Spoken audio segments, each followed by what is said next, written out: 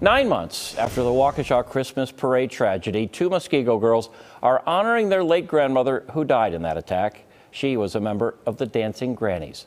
Erin Mabin now with how footsteps and a banner are keeping her memory alive.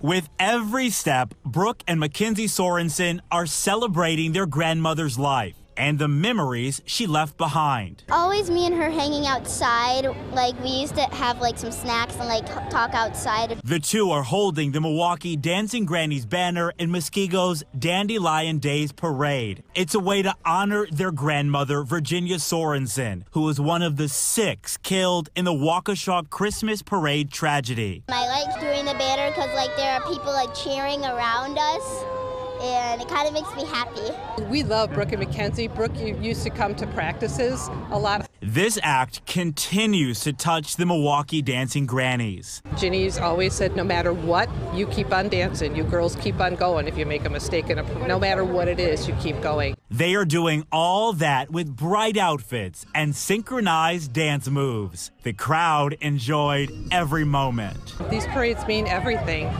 to us. This is a special connection. Because like they're my grandma's friends.